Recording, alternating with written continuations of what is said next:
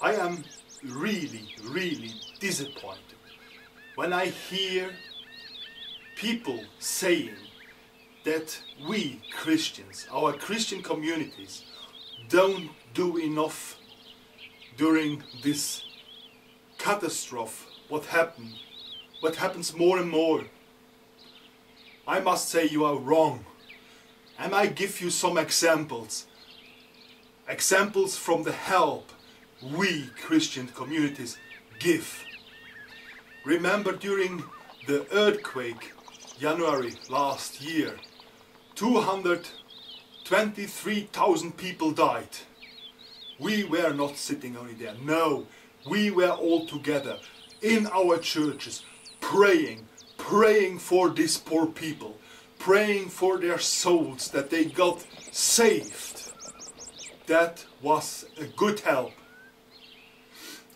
After this, the winter storm Cynthia in February, about 65 deaths. All we were together in our churches and we were praying for these poor people. In Chile, the 27th of February, during the earthquake and the tsunami, 520 people died. And again, we raised funds and were together in our churches to pray for these poor people. In China, during the inundations, where the water was everywhere, 260 people lost their life. We were present with our prayers.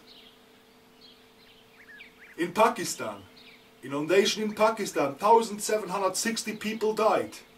But even when they are another faith, even when they are not Christians, we were together in our churches and we were praying for them.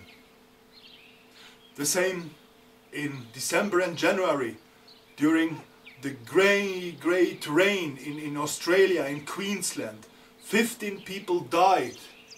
We were there, we were with them. We were praying with them. The same thing in Brazil. In Brazil in January, remember the landslide. 500 people lost their life. 500 people. What could these 500 people do without our help? Without our help, what will be with their souls? We raised money, and even more. We were there.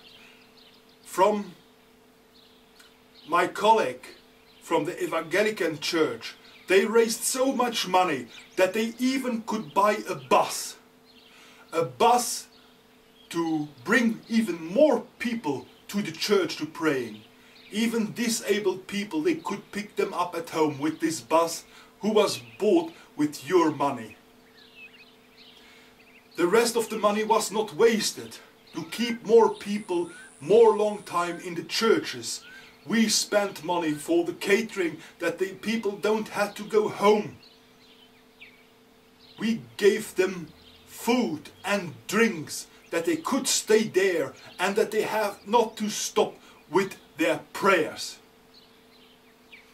If that is not help, our Catholic priest, Father O'Brien, even ordered a new mass cloth to be even more beautiful in front of God, to have a bigger influence. He ordered this beautiful gold-sticked mass talar, that our prayers go faster and better to our God. Not and nothing of your money were wasted.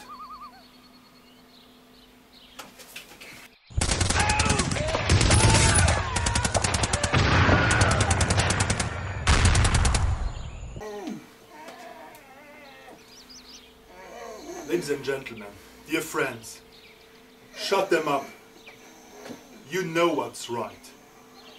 If you want to donate, donate where your money really helps people.